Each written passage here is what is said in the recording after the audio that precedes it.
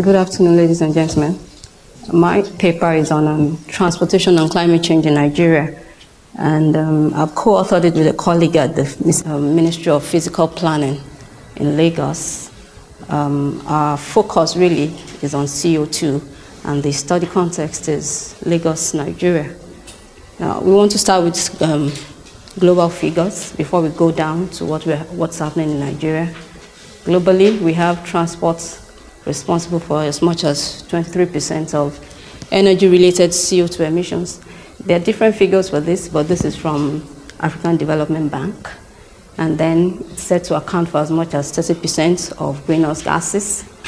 CO2 emissions are predicted to increase by as much as 120% by 2050.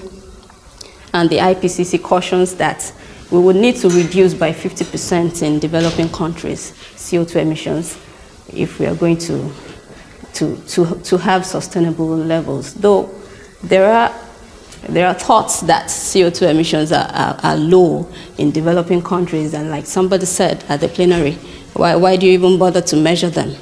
But the issues are that the lifestyles and the economic activities are centered around patterns that promote modes that are polluting in the transport sector. So even if we don't have clear-cut issues now, we want to avoid them altogether in the long term by taking caution now. Now, the road transport subsector is a major contributor to total transport emissions. We have an example in London, 80% of CO2 emissions. Incidentally, this transport mode forms the major mode. It's the major mode for movements for internal movement in Nigeria. Now, this graph is on fossil fuel consumption, CO2 emissions from fossil fuel consumption in Nigeria over a century, from 1910 to 2010. And we know that transport is a major user of this of fossil fuels. We've had significant increases of over 54% in the last century. And in the last 2.5 decades, we've had a steep upward climb in total CO2 emissions from fossil fuels from about 1997. There have been large contributions from liquid fuels from about 1970. Now, this is on CO2 emissions from different economic activities in Nigeria. We don't have this data for several years, but we have 2 years we can look at here, 1999 and 2003, and we see transport standing out clearly as the major contributor in CO2 emissions, 38% in 1999, 41.6% in 2003. Now, we want to conceptualize the issues before we go on, and this study, the conceptual background to this study is on urban form, transport demand, and climate change. How does one lead to the other? Now we have several urban spatial structures. We talked about that at the last session. There are monocentric structures, we have polycentric structures. The monocentric ones are the ones we have one single CBD, a central business district, and then the polycentric one, we have several central business districts. There's really no one that is outstanding. But for the composite one, there's a major central business district, and then you have other major commercial business districts that have developed around the CBD or in different parts of the city. And this composite structure seems to fit the Lagos pattern more than the other two. Now, the urban spatial structure will determine the land use patterns. These land use patterns will naturally, they would dictate the transport network form, and the transport network would determine which modes are preponderant, in the city. These modes could be individual, they could be transit. Now, the transport modes will also affect the daily trip patterns, the total vehicle kilometers traveled and the passenger kilometers traveled, and these are the things that will now influence global the GHG emissions. So this is the link between urban morphology, transport demand, and climate change. Now, this is the study context, Lagos, Nigeria. It's a fairly small territory, but a very complex urban area, the most complex we have in Nigeria, about 17.5 million. It's been designated a mega city by the United Nations, actually. And that mega city region is just a part, it's just a part of the entire city. It's about 37% of the landmass. But that part houses about 90% of the population. We have very high population densities, as much as 5,032 in the state as a whole. And in the megacity region, we are looking at about 20,000 people per square kilometers. We've had untamed economic growth in Lagos. The CBD, the Central Business District, is the Lagos Island, actually. But we also have commercial business districts in several parts of Ikeja, Agege, Ikorodu there. Now, we looked at the vehicle inventory in Lagos. This gives us the vehicle inventory. All vehicle types are represented here. We have private vehicles, public transport, everything is represented here. And we've had a total increase by as much as 234% over a decade. This has been composed mostly of private cars. And we know that private cars are regarded as the most polluting modes in the transport sector. Motorcycles have also increased tremendously, but public transport happens to be in short supply. Now, this is what we call the vehicle profile and the modal split paradox.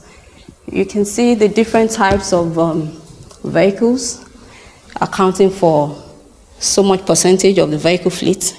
Look at the private car, as much as 78% of the vehicle fleet, but only 7.8% of trips. The buses, about 10%, accounting for 70% of the trips. The BRT, that's the bus rapid transit. It came on about 2007 in Lagos, but it accounts for only about 2.3% of the trips.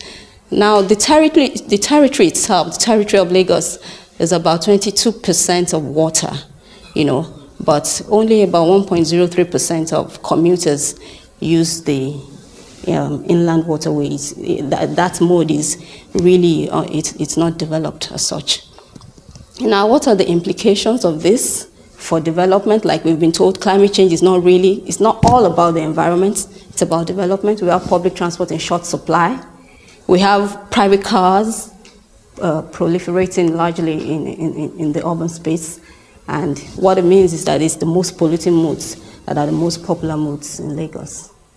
Now, these are the climate parameters for a 30-year period. 1976 to about 2005, and we have divided into two halves, 15 years this way, 15 years the other way, and the summary we have here is that we have higher average rainfall and temperature records for this last half of the 30-year period, and we've also seen that there are wider variabilities in these parameters, in the last half of the period we're looking at. Now, what are the implications of this for development again in Lagos? Increasing volumes of rainfall, of course, coupled with the flat topography of the city, predisposes to frequent flooding. We've had flooding episodes, several of them in Lagos in the last few years. There was a survey in 2010. We were told 38% of household street access were actually affected by floods. And these are pictures from Lagos. These are some of the implications of increased rainfall, hydrologic change, seen in flooding episodes. We have the erosion of beaches. This is Kuramo Beach. This happened just about 2 months back. It was inundated, and we had that episode in August. That's the erosion of beaches. Now, there's also the inundation of highways and the erosion of road bases. The erosion of bridge supports, and we find that a lot of infrastructure, transport infrastructure, is affected when we have these floods, and so there's a kind of a reverse effect. Transport is contributing to climate change, and then the extreme weather events that we have from this climate change is also affecting the transport infrastructure. So we have that problem. And now for temperatures, we said warmer temperatures, of course, will add to driver stress through physiological discomforts and fatigue, and we expect that human errors are more likely to occur. The consequences from increased rainfall seem to be more direct than the consequences for increased temperature, that is for the transport sector. So we want to link the two scenarios in Lagos, the transport modes and the climate change situation. And let me just say here that we cannot entirely ascribe the changes in climate to the transport sector, but we do know that there are linkages from the data on transport contribution as an economic activity, and there are also reverse effects. We have said it, the floods depreciate transport infrastructure, and then you have less road space for cars, more congestion, more pollution. Now, this is CO2 emissions from major transport modes in Lagos. Now, we can see here the number of the commuters on the third column, and then we have the modal percentage of commuters. And then on that side, we have the modal percentage of emissions. And we can see again the private car accounting for about 7.08% of commuters, but as much as 31% of emissions. Now, in terms of total tons, the minibus appears to have the most, but in terms of CO2 per passenger kilometer traveled, those modes are actually more efficient than the private cars. You can see the BRT seems to be the best of them. That's the bus rapid transit. And we said this table actually contains the best case scenario, because what we did was that we used data for commuters for Lagos, but the vehicle emission capacity was based on the model by Betode Hall, and what he used was for New York City. And we know that the cars in Nigeria are fairly old. They're mostly used cars, and emissions are likely to be even higher. So we calculated the total kilogram per year per commuter from the major modes was about 517.03 of CO2 equivalents. And what's the message here? Lagos commuters appear to be contributing a lot to the pool of CO2 emissions, and we can do better than that. Now, these are the suggestions for policy. We want to reduce to reduce daily distance traveled through changes in land use, we said may not be as popular. Most times it's not effective. So we're looking at alternatives to promote public transports. And to do this, we need to make that mode competitive and attractive. We need to provide incentives. It has to be cheaper.